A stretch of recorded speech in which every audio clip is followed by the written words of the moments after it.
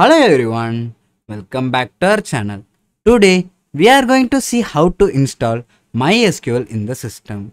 We will enter mysql.com in Google and we can see MySQL website here. We will click on MySQL here and then we can see downloads here. After clicking on downloads, we can see MySQL community downloads. Let's click on it and we can see MySQL installer for Windows here. Let's click on it. Now let's choose the version and operating system and then we will click on download here. And we will click no thanks, just start my download. And our download has just started and let's wait for a few minutes. After installing this, let's click on it and install in our system.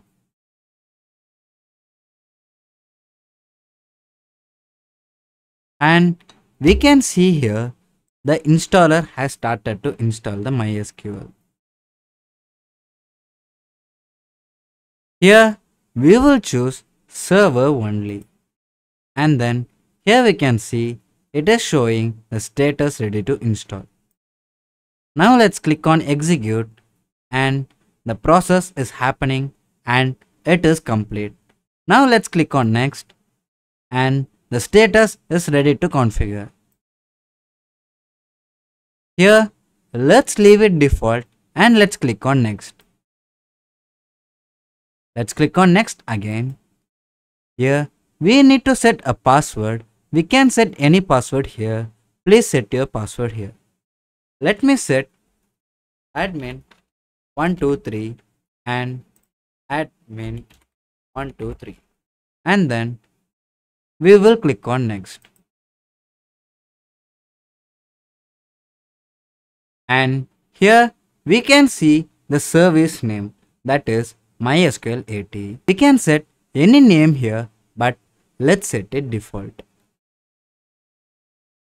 And we will set yes, grant full access to the user running the Windows service and the administrator groups only.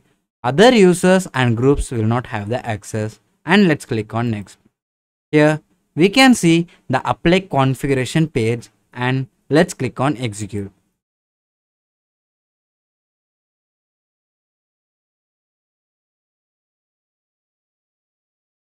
After this execution, we can see the session for MySQL Server 8.0.37 was successfully installed. Now let's click on finish to continue.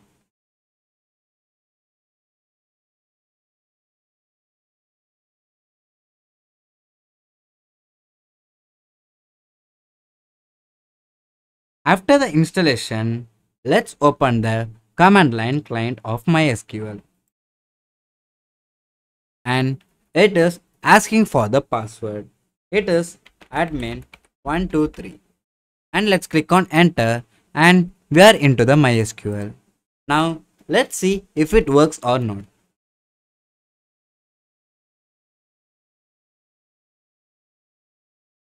Here we can see the database is present and hence the SQL is working.